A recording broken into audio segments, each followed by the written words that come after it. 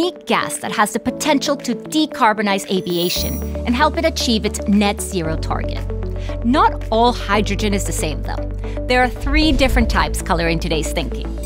Gray hydrogen, created from fossil fuels, uses a process called steam reforming that releases CO2, which is not captured.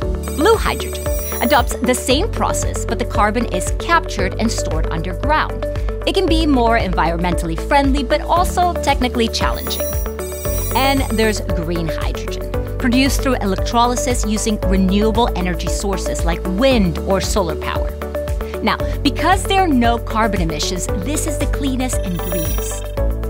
When it comes to powering aircraft with hydrogen, there are 2 methods. Direct burn in a thermal gas turbine engine, where large volumes of hydrogen are required to ensure the aircraft has adequate range, and fuel cells, where the hydrogen is converted into electricity, powering an electric motor, which in turn drives a fan or propeller. Compared to the thermal gas turbine, this method delivers superior fuel efficiency for smaller regional-sized aircraft. If hydrogen-powered aircraft are to carry passengers commercially, airports will need new infrastructure, safety standards, and regulations. Based on consumption of 50 tons per day, which is enough to fuel the segment up to 150 seats, $150 billion of investment is needed for refueling infrastructure across 600 airports in the US, EU, and APAC regions. Storing the liquid hydrogen on the aircraft has its own challenges. Hydrogen provides more energy by mass than today's Jet A fuel, but at normal atmospheric temperature, you would need approximately 3,000 liters of gaseous hydrogen to achieve the same amount of energy as 1 liter of kerosene fuel.